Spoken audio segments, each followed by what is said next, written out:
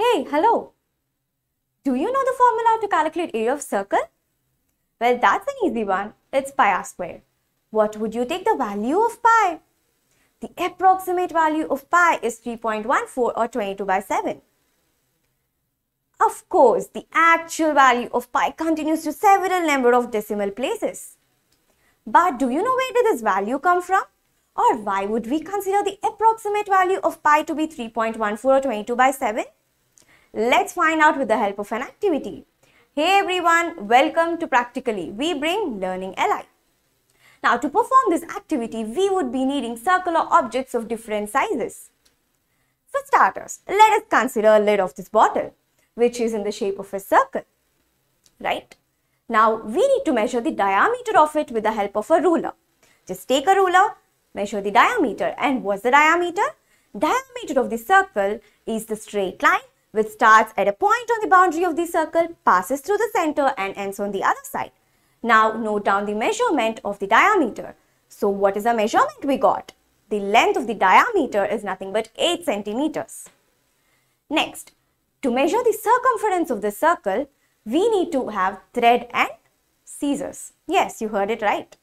Now take a thread, place one end of the thread at this point A and move the thread along the boundary of the circle till you reach back at A. Now cut the thread here. Now take this thread with the help of the ruler, measure it. So what is the length we got? 25.1328 centimeters. Now we got circumference, we also got the diameter.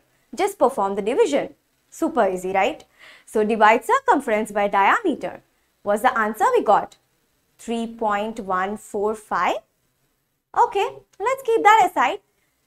Isn't it the approximate value we consider to be pi, that is 3.14? Okay, let's not just get to the conclusion. Now we will be taking another circular object of a bigger size. So let's consider wheel of the bicycle. So here's the wheel of bicycle. Now perform the same activity. Measure the diameter, record it. Measure the circumference, also to record it. Now divide the circumference by diameter. What is the value we got? 3.1428? Okay, that's surprising because this is the value similar to the previous case. So, can I conclude that circumference by diameter is approximately equal to 3.14? Maybe I can. Also, I can define pi. Pi is defined as the ratio of circumference to diameter. This is the reason we take pi to be 3.14 or 22 by 7. Alright? Okay. Now, what observation did we make from this activity? No matter how big or small the circle is, the ratio of circumference to diameter is approximately equal to 3.14, which is nothing but the value of pi.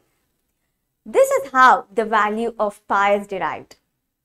Thank you everyone. Let us meet in the next session. Bye-bye. Bring learning alive, practically.